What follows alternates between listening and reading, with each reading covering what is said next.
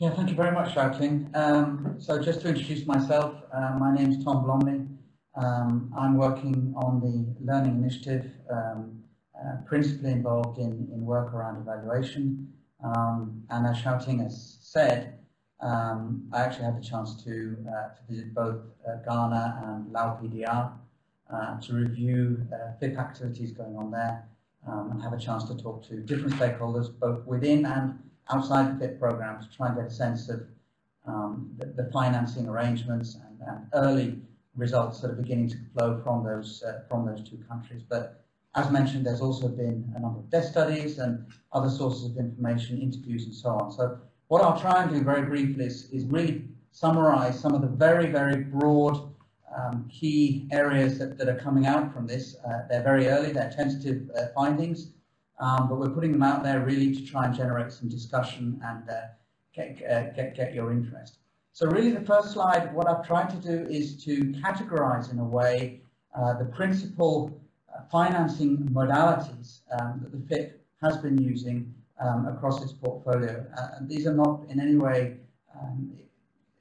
complete list. There are other modalities and so on. But first of all, probably one of the biggest categories of investments are what we're calling enabling investments. These primarily flow through public sector projects to government through grant arrangements, and they provide support to a whole range of policy processes, capacity processes, financial de-risking as well to some private sector capacity support. So it's those sort of trying to reduce barriers to investment really around a whole range of issues. We've seen in Ghana, for example, the FIP program working a lot on tree and land tenure, which are significant constraints to investment.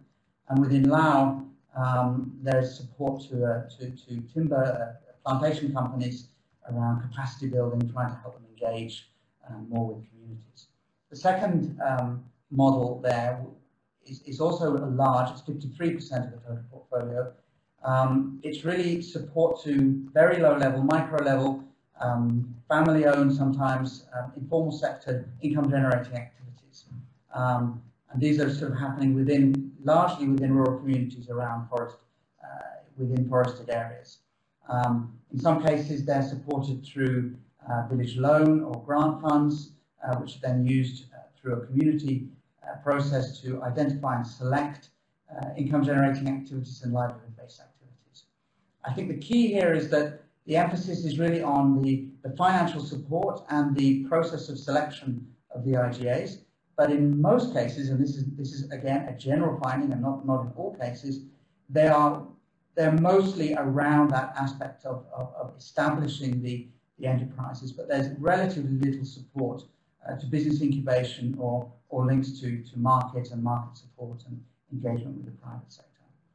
The third cluster there is we're calling it business incubation with finance, and this is really where technical assistance through tailored grants or credit to small enterprises is supported with business incubation support.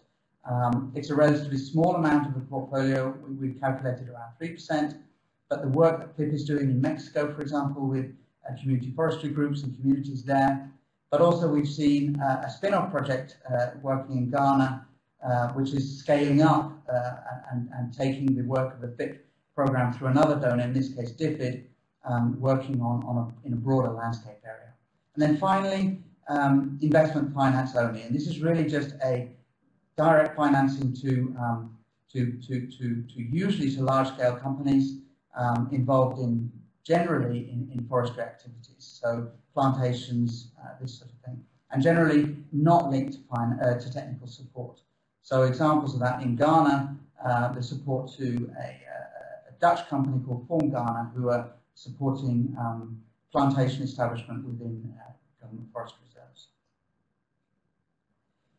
So briefly, just turning to some of the strengths, if you like, of the models that we've discussed. I think what comes out really strongly is that the process of developing national investment plans through a sort of participatory process, which provides a strategic and programmatic flow of investments. I think this is really a unique strength of the support provided by FIP in this area. I think secondly, the anchoring within national government ministries and high up within those government ministries, anchored with people who have significant influencing and decision-making authority, provides unique opportunities for particularly these enabling investments we've talked about, linking to policy and regulatory. If you look at other non-FIP financing mechanisms, it often goes directly to individual enterprises or companies, to the private sector, and this broader policy work is much less of an emphasis within the activity. So I think that's a real strength. Thirdly, I think by anchoring it within a single ministry, there is this, through the strategic aspect of the investment plan, I think that in many countries we're beginning to see these external links to other government agencies, which again provide the enabling aspects in terms of policy, regulation, whether it's to do with legality or taxation or support through other sector ministries. So again, I think these are rather unique aspects of the support provided through FIP. Turning to some of the limitations, perhaps, I think what we have identified, one of the key areas we've identified, where there's perhaps work still to be done, is on the whole aspect of business incubation and development for small and medium enterprises. We've pointed out the example from Mexico, where actually this is happening, but it seems to be more the exception rather than the norm. So we've seen this strong emphasis on participatory bottom-up identification of income-generating activities, which I think is a great strength, but then a limited emphasis on really providing the business development skills, incubation skill, support, and market linkages to really enable those micro activities to become sustainable in the long term. I think the second area is limited support, financial services and so on to small and medium producers. So in general, the loans or grants tend to go either at the very bottom to the very small scale family, household livelihood activities we talked about through village level funds or grant schemes, or they tend to go to the large scale big companies through IFC or through other MDBs in support of large scale private sector programs. But this middle, if you like, this middle ground of medium, small and medium enterprises, I think we've seen less emphasis, and this might be something that we could discuss later.